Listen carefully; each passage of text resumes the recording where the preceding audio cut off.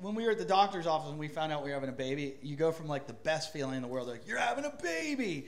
And then they tell you, by the way, and they give you a piece of paper. They're like, these are all the possible genetic disorders that your baby might have. And you're like, what have we done? I'm like, can you take it back? And then the doctor was reading them down, like counseling us. We had a genetic counselor. He's going down the list, and he gets to one. I swear to God, I'm not making this up. You can Google it.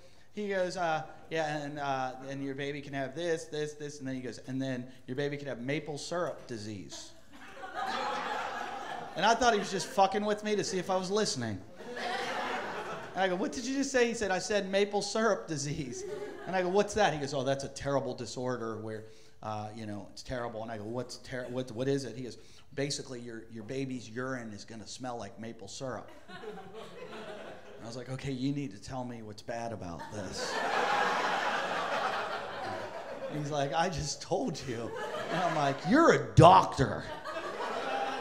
You need to take that off the fucking list of diseases and put that on the list of superpowers.